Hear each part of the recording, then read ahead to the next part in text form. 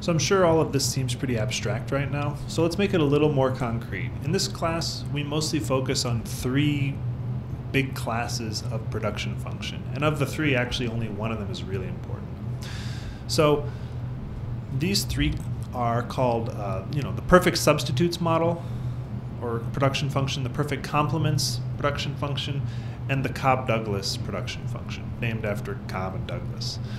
So let's go over what each of these three kind of look like. So perfect substitutes is maybe the intuitively simplest type of production function.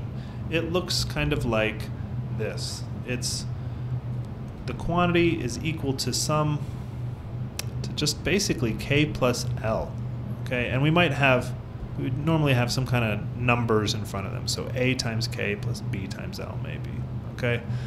And the isoquants for this are super simple because they're just lines, okay? Straight lines all the way through. How do I know that's the case? Let's make this K and we'll make this one L. Well, we can solve this production function for K to express an equation for the isoquant, okay? So to do that, we need to subtract BL from both sides, and then we need to divide both sides by A. And in doing so, we obtain an equation like K equals Q over A minus B over A times L. And this is basically the formula for any line, right?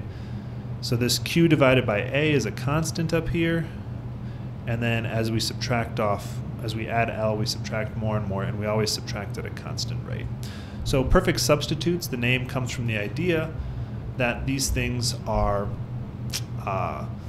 one input can exactly substitute for another output if the proportions are right, okay? So a machine can exactly do the same thing as a laborer. So it doesn't matter if you have a lot of laborers or only a few laborers, you can always just plug in a machine to do the job for them, okay? Or vice versa, a human can just take the place of a machine, okay? Let's talk at the kind of polar opposite case, which is perfect complements, okay? Perfect complements have a weird function, so I'm gonna start instead with drawing it. So these, if this is a straight line, a perfect complements isoquant is as kinked as you can possibly get. It's a straight right angle, okay? So this means as we go in this direction, we have more, and they have this kind of hard edge to them.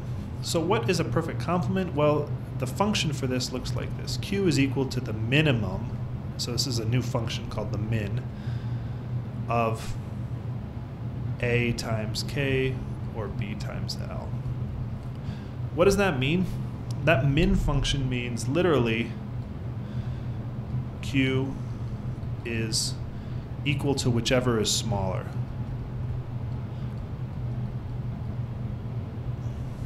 And whichever is smaller of AK and BL.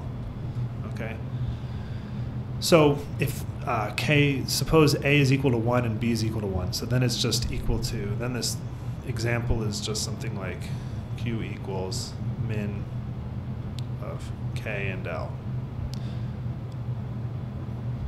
If that's the case, then if K is equal to 10 and L is equal to 1, the minimum of those two is 1, and so Q is equal to 1. If K was equal to 1 and L was equal to 10, then the minimum of those two is still 1, and so Q is equal to 10.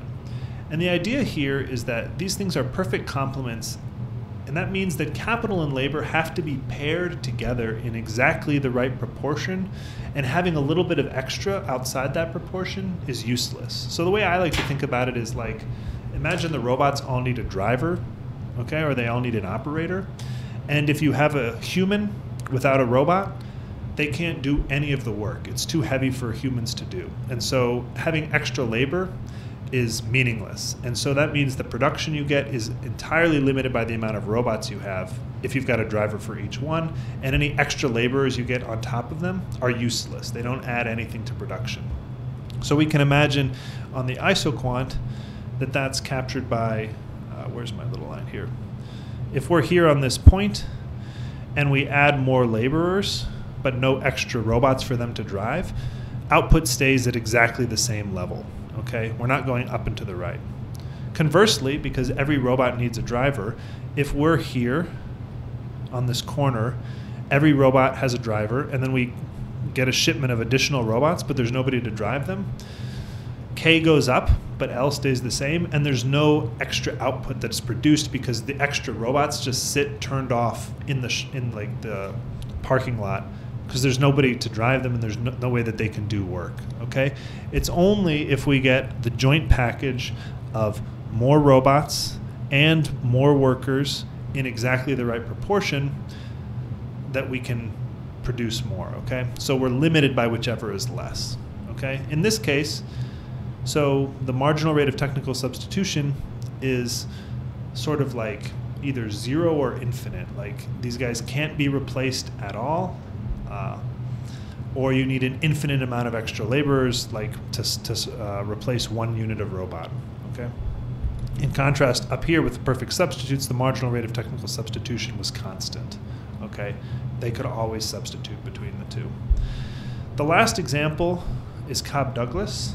And Cobb-Douglas is a preferred function among a lot of economists because it captures sort of these extreme cases and it lies in between them, okay? So it's these sort of nice curves is what the isoquant looks like. And notice that these look kind of like perfect substitutes in the middle. So in the middle here, like in the fat part of that curve, it's almost like a line. And on the edges, they sort of start to look like, so it looks kind of like a line here for a lot of the way. But then over on the edges, you approach sort of the vertical or horizontal directions of those perfect complements. And so a Cobb-Douglas production function has this intuition that in the middle, like kind of when you have a mix of capital and labor, you know, they're closer to perfect substitutes. So you give up some labor, you can replace it pretty easily with capital. But when you're on the extremes, when you're all the way over here or all the way over here, whichever unit is in scarce supply is really hard to replace. And that's kind of like being a perfect complement. So I gave the example before of farmers who have heavily automated their farms, and if you give up one laborer, it's really hard to replace them with extra capital. That's kind of like a situation where all the capital that's out there, all the machines that are working need a driver or they need somebody to work with them. And if they don't have it, they can't do any work. The Cobb-Douglas production function looks like this. We have capital raised to some power, L or alpha, and labor multiplies it, also raised to some other power. And typically there might even be some third term out here in front. I'll call it Z. It's just some constant. And we're going to work a lot with these, okay? So in the next section, we're going to find the next example, you have to find the marginal rate of technical substitution for all these different types of production functions.